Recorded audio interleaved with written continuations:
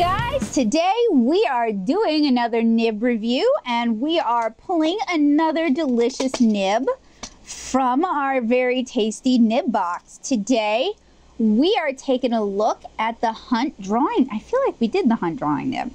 Actually, there's a good way to find out. You just flip, flip, flip back through the box or the book. No, we did the Hunt school nib. So today is indeed the Hunt drawing nib. Now, my previous experience with Hunt nibs tells me I might as well just go ahead and pull my speedball holder out, which is fortunate that I have it because the Hunt nibs seem to only work in those, but speedball seems to include them. So this is a Hunt drawing nib, and we're going to be inking in the Denick Inktober sketchbook, and it is absolutely not a sketchbook I would recommend, but we're using what we have, and we are going to be inking today. Do you not want to go in the nib? There we go. Thank you. Oh, look at this. I forgot. This is one that'll like just about get lost in there, which is not good. We're going to be inking with FW acrylic ink in Payne's Gray. Pain in the Booty Gray. Just like my cat. And it's time to refill. So, you guys, I hope you guys are having a good week. I hope you've been checking out my other my other nib videos. I think you'll find them really helpful.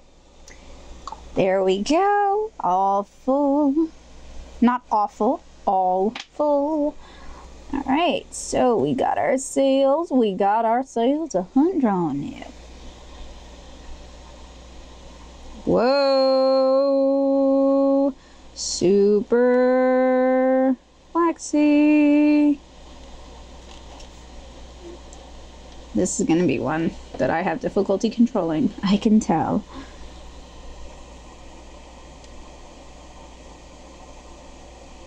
Fortunately, I had a big old cup of ice cream, and that always helps with my hand control. Haven't you guys noticed that? Other inkers back me up. Your favorite sweet treat always helps with your inking, right?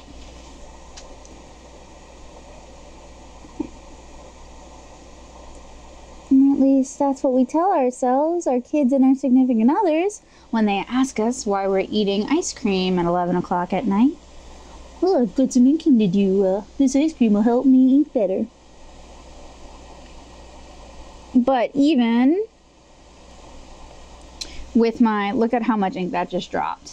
It just dropped like a bunch of ink. Kara looks like she's going to go be a football player.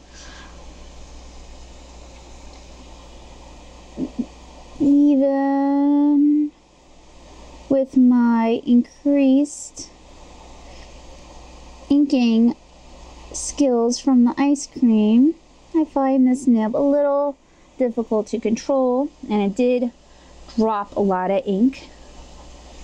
But maybe that's user error. Maybe that's an ID10T error. Maybe this user is at fault. Maybe I didn't dab it off well enough. Usually I keep a little scrap sheet of paper handy, and I usually make it a point to tell you guys that I have it handy so that you will learn that you need one. Excuse me, cat, I don't want you on my lap. I'm inking. You're gonna completely... No. He's gonna negate all my ice cream induced inking ability. Y'all do something about this cat. Oh, yes, I know. Unfair. Trying not to smear this still wet ink. And now I have to work around a cat, and that's not in my contract. Come on.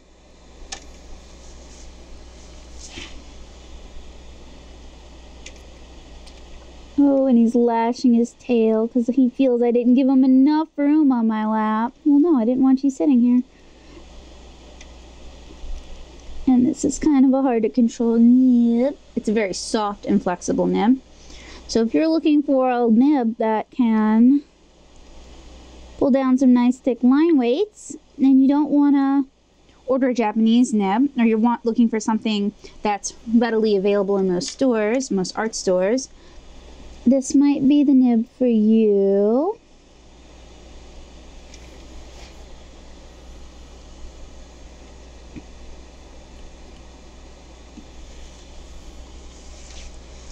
But it puts down a lot of ink.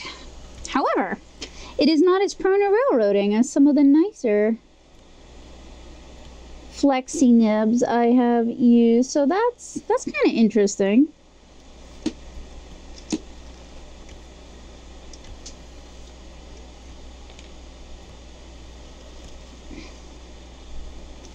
I mean, it can hold a surprising amount of ink considering there's nothing special. There's no tricks up this rabbit sleeve.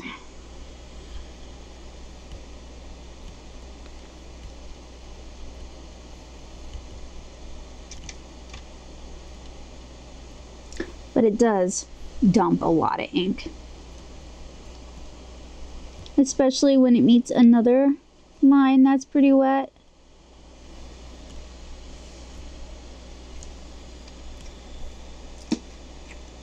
Wiggle, wiggle, lash, lash goes the cattail.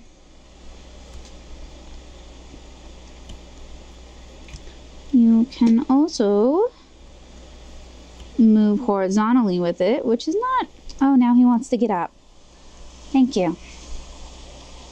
Had enough of me.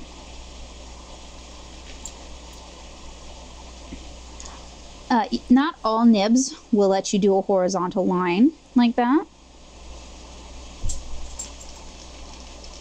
Not all nibs will flex horizontally either. I mean, it wasn't a great horizontal flex, but it was a horizontal flex.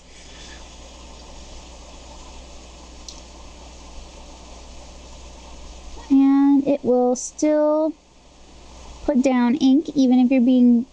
Well, I was gonna say that and then it doesn't want to. But it's pretty good about putting down ink and not tearing up the paper, which is impressive. I've had a lot of problems with Hunt and other pointed pen calligraphy nibs tearing up my paper because it got too wet.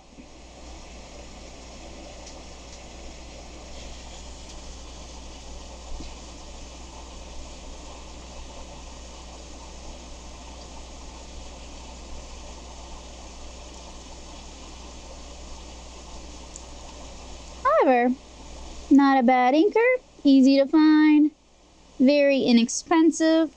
So if you don't mind it dropping a massive amount of ink on your paper, and you're not inking comics, so you don't necessarily need a fast dry time, this might not be a bad nib for you to give a try. It's fun and fairly inexpensive, and has a whole lot of flex in it that you can use to your advantage.